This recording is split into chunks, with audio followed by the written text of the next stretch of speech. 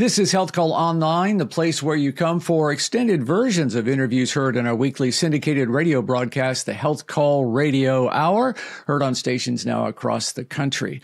Well, you know, the drugs that can successfully treat Alzheimer's have been a major challenge for medicine for decades, but now there is a new group of drugs that appear to be a step in the right direction. The FDA says they do measure up. If someone you know is already impaired with Alzheimer's, sadly, these drugs are not for them. These medications are only for people in the earliest stages of Alzheimer's because they don't block progression of this neuro decline. They simply slow it down. So all that neuro issues that we all face so much that still could be out there in the future, even with the help of these drugs. But let's learn more about why one physician says they are going to pose a significant risk to our healthcare system. We're just not ready to handle the stress. Let's meet Dr. Mia Yang. She is a board-certified internist and geriatrician at Atrium Health Wake Forest Baptist. She's also principal investigator for several NIH-funded clinical trials within the Alzheimer's Research Center. She's a frequent presenter at international and national conferences on this topic. She's also the host of her own podcast, Ask Dr. Mia. So, Doctor, glad to have you here today. Thank you so much, Lee. It's an honor. Want to first start kind of a big picture, and then we'll drill down on some of the tighter issues. Tick off a list of why you say you're concerned about the stress that these new medications could put on our healthcare system. Well, I know the healthcare systems around the country have just been through the pandemic, and that primary care in particular has been really hard hit. So people are already stressed, demoralized, short-staffed, and I worry that with the approval of the new monoclonal antibodies against amyloid, it can bring on additional challenges that the healthcare system has to work through.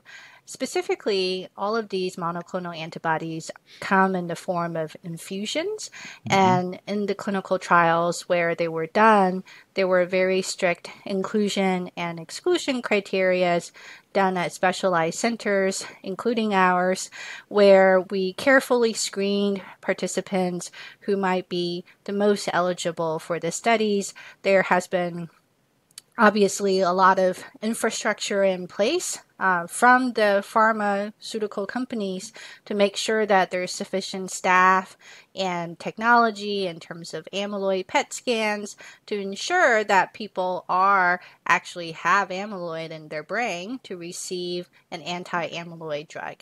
However, on the clinical side, where as a researcher and a clinician, I wear both hats. On the clinical side, we really don't have as much of the back office type of support in terms of filtering through people who may have a number of other concerns that may mimic memory loss and try to find the people in that small group of the population who not only have very mild memory problems, but also that their memory problems are most likely due to the earliest signs of Alzheimer's disease with the amyloid in their brain. One of the other issues that I'm hopeful that FDA and CMS will decide to do is to give us a hint as to what sort of biomarker for amyloid that they think would be the most appropriate to use in a larger scale, because amyloid PET scans are currently not covered by Medicare or any other insurance companies, and they are just astronomically expensive to pay out of pocket for. And that's what the studies ended up using to identify folks with amyloid. So we need something alternative to that.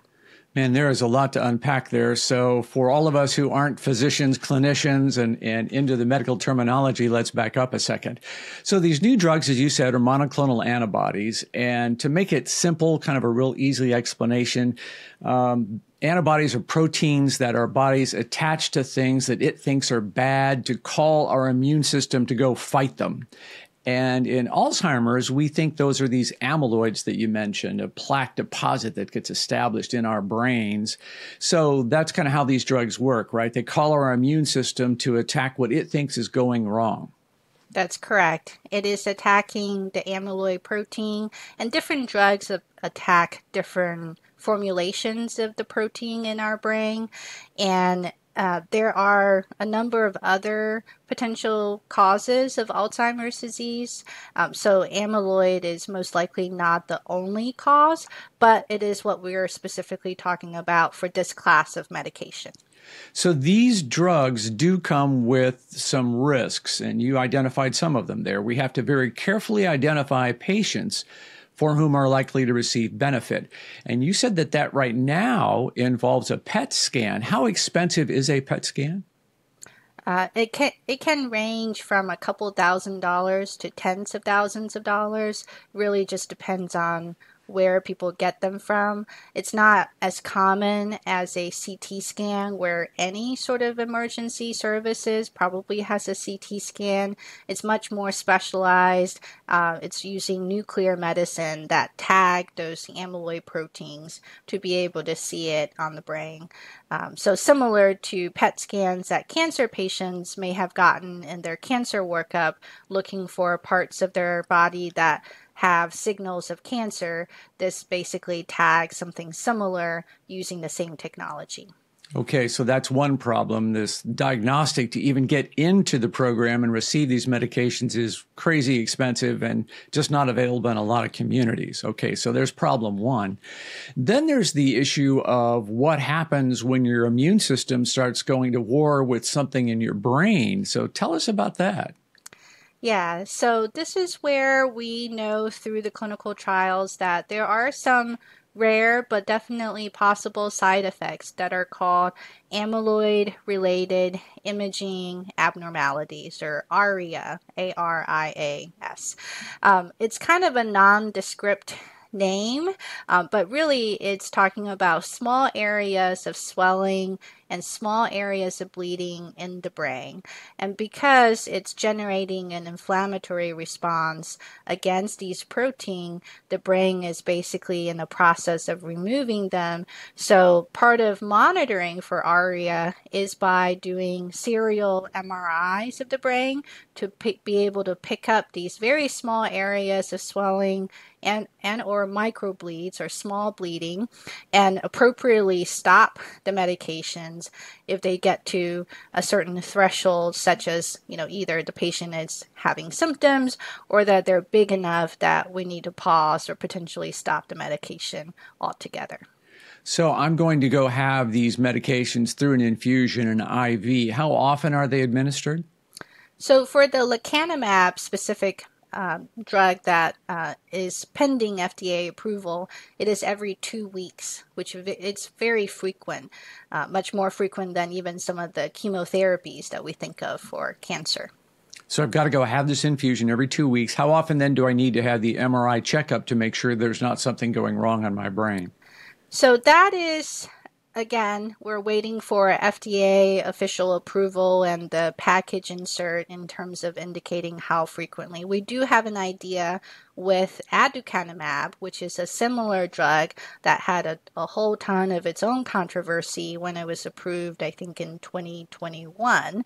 But we know that for the MRIs, they probably have to be done at least 2 or 3 times during the first year of getting the infusion. Great. So there's the MRI expense and all of that issue on top of it. So what's the expectation? What did the trials show us in terms of outcomes? How much does this really slow progression of the disease? Yeah, so this is an area of active debate, and the trials were done over a course of 18 months. And these are in people who have very mild symptoms. So they compare folks who are getting a placebo saline infusion versus the lecanemab infusion. The companies that run the trial looked at a number of different outcomes, but the primary outcome they were looking at is sort of a composite memory test, and that in people who have received the lecanemab, there are a small degree of less decline compared to the folks who received the placebo. So this is a test called the Clinical Dementia Rating Scale, and it's out of 18 points, and the difference was probably about 0.5. But again, it's not a very remarkable difference. However, the other side would say that most of the participants within the trial never got to 18, because 18 is the maximum amount of dementia severity. Most people were in that sum of boxes range of 3 to 5. So if there was a 0.5 difference out of, say, 3 or 5, that may be significant. And there's also a potential extrapolation of what does this 18 months improvement mean down the line. If people are getting improvement in the very early stages, could that be compounded as time goes on to be more improvement or less decline compared to the folks who got nothing 5-10 years down the line? That's where we really don't have enough data to really say exactly what that might be.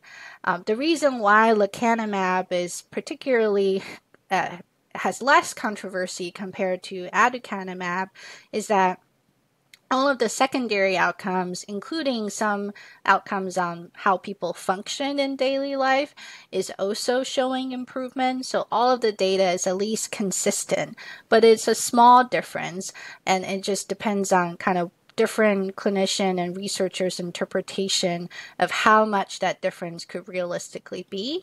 But I don't think any one of us have, a crystal ball as to say, if you take this medicine for 18 months, you'll gain an X amount of time down the line. So with all of that fuzziness out there, the cost is going to be phenomenal. So the cost of the medications themselves is not set, but I've seen like $60,000 a year. Is that kind of on target? Is that where we think this is going to come in? I think that was the original price for aducanumab, $56,000. And then lecanemab, I think, was set or predicted to be set around $26,000, $28,000 per year. So that is not including the cost of the MRIs, the infusion center, the clinicians, all of the other monitoring that goes around it. There has been some estimation on the part of folks who are in health economics as to how much this would cost Medicare over, what predicted amount of potentially eligible patients who might be receiving it. And it probably is going to be around $1 billion or more or less, depending on, in actuality, how many people end up taking it. Do we have any idea what percentage of patients are going to be eligible and qualify? So that has also varied, and that really will depend on how strict FDA sets kind of the inclusion criteria or the eligibility criteria and what population of patients we're looking at. There has been a number of different studies that have looked at, out of the clinical population of folks who, say, come to see me in a memory clinic, or a large population of people that you're following over time, it really has ranged from, say, less than 1% of people in an Italian memory clinic to something like 12% out of a different pool of patients. But it's definitely not the majority of patients who have Alzheimer's disease. So is there, one of the challenges here is finding those people with early symptoms. We don't really have a good way of screening those folks out, right? I mean, I could be in my 50s, still working and experiencing some challenges that I would never associate with early onset of dementia, right? That is what's tricky, is that the more highly educated you are, the more cognitively challenging your job is, the more subtle the differences you might be noticing. And this is the whole field of what's called neuropsychology, where they try to compare people's cognitive functioning with what we think are the norms of a certain age or a certain population, or a certain degree of education. But we don't always get that comparison. In fact, most of the time, we're not comparing you're testing with yourself. We don't know how you were when you were 50 versus, say, 55 or 60. So the norms are there, that introduces another point of uncertainty. If you're someone who's very highly educated, did a very cognitive intense job, you may not be able to do that job, but you still will be very functional in your daily life because what you need to do in your daily life is not as cognitively challenging. So it usually takes quite a lot of testing to be able to tease out what is considered mild cognitive impairment, which means this is not just normal changes with aging, versus abnormal changes with aging, but not dementia. And the difference between mild cognitive impairment and dementia is really how people are functioning in their normal life.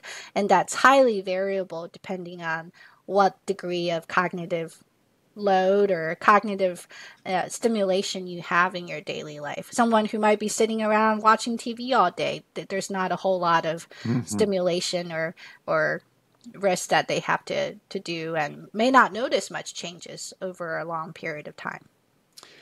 I want to be excited about these drugs. I want to be excited about this progress, but after everything we've discussed, I'm just not there yet. This feels like, I hate to use this phrase, but it feels like something of a big what a nothing burger, I mean, is it really that big a deal? I think it is a big deal in the sense that these are the first what we think are disease-modifying drugs. So with donepezil or Aricept, Namenda or Memantine, all of those are very symptomatic treatment. They're not specifically targeting the underlying disease. I tell my patients they keep molecules that we all have around our brain around longer for memory and attention. They're not miracle pills. But there may be some small improvement in a subgroup of people. The reason why there is so much excitement around the MABs or the monoclonal antibodies is that these are the first drugs that we think are targeting the underlying disease. And so even though the group of folks in the clinical trials who received lecanemab or aducanumab did not necessarily have improvement of their memory compared to placebo, it is definitely showing a slowing of disease compared to those who received placebo. So I would say I'm a little excited. I'm not the most excited, but I'm a little excited. Okay. So a small smiley face emoji. All right. Yes, I get that. right. Yeah. Okay. All right. So is the expectation that once I'm starting on these meds, I'm just going to be on them for long term? How often might I have these infusions? So that's another uncertainty. So at least we know with lecanemab that people have been on them for 18 months for the duration of the study and potentially longer after that. There is another drug that is coming out in the next couple of months called donanemab, which was sort of tested to stop early. So they looked at how much amyloid you have in your brain after getting the infusion for a couple months. And if you have great clearing of amyloid in your brain, then they stop the medication. Those results are not fully published yet, so I don't know, but this is what they have shared so far in press release. All of that is to say it probably will depend on the drug specifically and also depending on how people are doing in terms of any potential side effects or the burden of getting the drugs. But the big answer is really, we don't know how long people need to be on it. At what point do we say recheck an amyloid PET or some other biomarker for amyloid and then monitor that over time and potentially resume the drug at a later point? What we do know about amyloid buildup is that typically it's rather slow and it's built up over decades or years. So once that amyloid is cleared out, it's very unlikely to be suddenly back. So all of that is to say we don't know exactly. I guess I'm feeling like this, and you check me on this, right? So give me a read on whether I'm on the right path here. So if I have lots of infrastructure limitations, there aren't enough infusion centers, there aren't enough doctors who are skilled in this, there aren't enough effective means to test patients and identify those who are going to be able to be candidates. The cost of all of this is extreme at the minimum, outlandish at the maximum. This really, I see why you're saying we're not ready for this. I get that. So what's your thinking about the average patient? How excited should I be if I think I might be headed down this road? Yeah, I think I have talked about in some of my previous podcast episodes about there's really in my mind two different Alzheimer's disease. There is the majority of folks with Alzheimer's disease who kind of get it later in life, or that they may have had a parent who got it later in life, meaning in their 70s, 80s, or beyond. I think that's much more of a mixed picture in terms of what's going on in people's brain. And it's not just amyloid.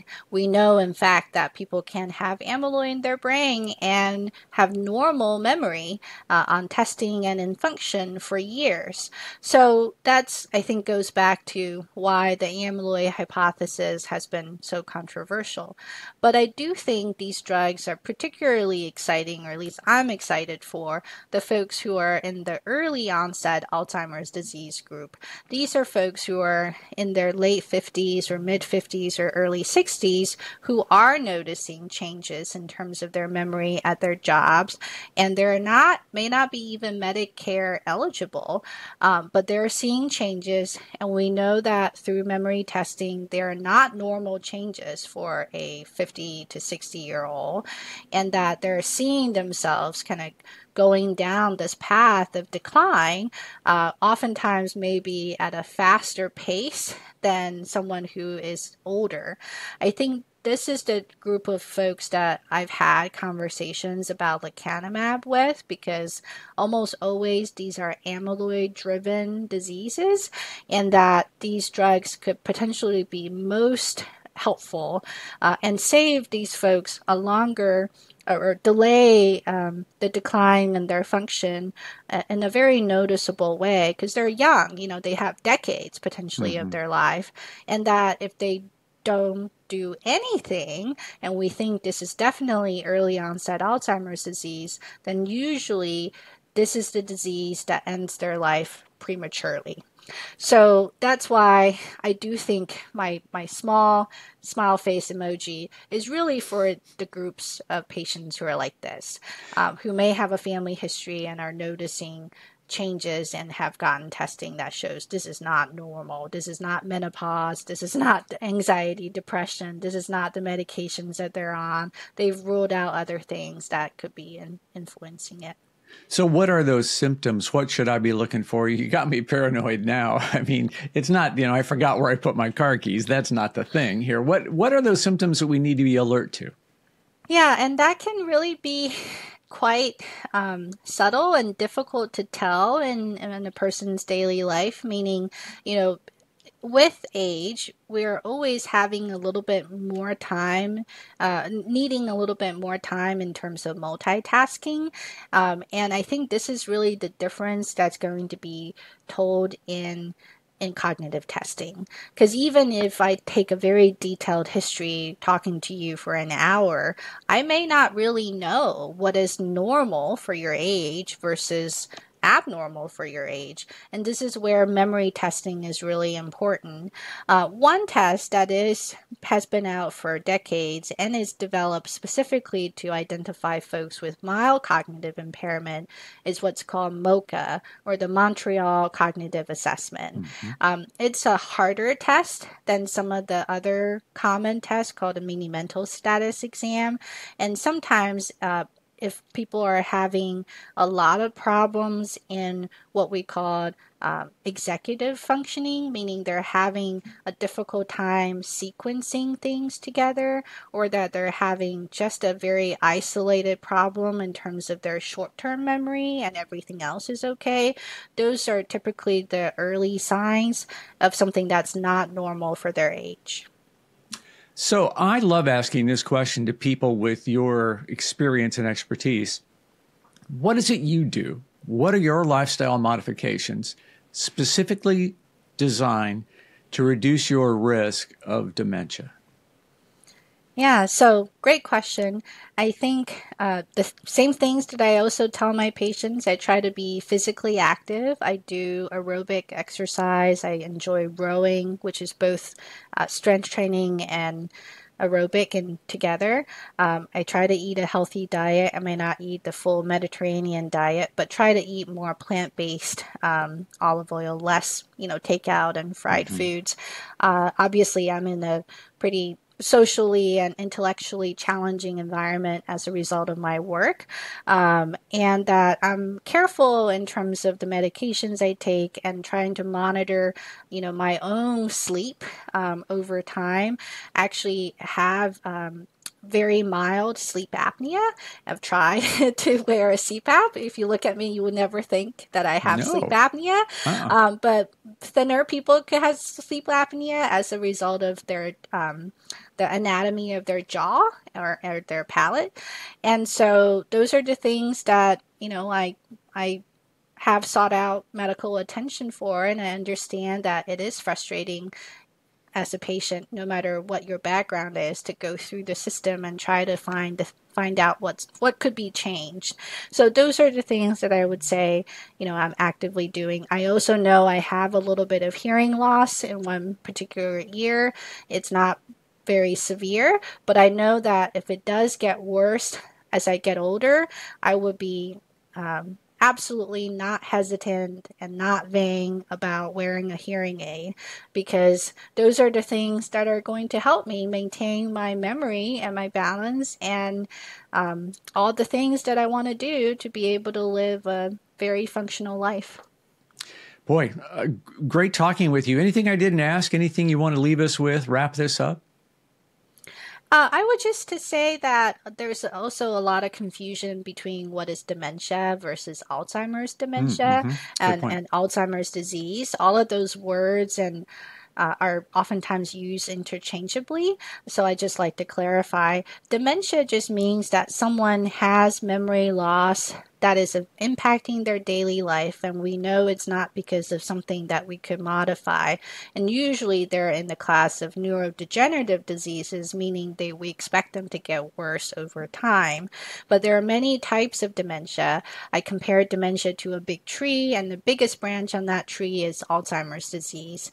The disease itself can be ongoing, meaning you have amyloid or other abnormalities going on in your brain for years before you actually get to the dementia category. So people could have Alzheimer's disease and have the symptom of mild cognitive impairment, but we think that their underlying mild cognitive impairment is due to Alzheimer's disease, but they may not have gotten worse to the point that they're not able to do some of the more challenging things in our daily life, like paying our bills, managing our medicines, driving. But there's definitely a difference between the disease, dementia, and Alzheimer's disease or dementia. That's a good place to wrap this up. Well, thank you so much. I appreciate your time. And if you'd like to hear more, you can always look for Dr. Mia's podcast. It is Ask Dr. Mia. You'll find it on all the major services. Thanks so much. Thank you, Lee.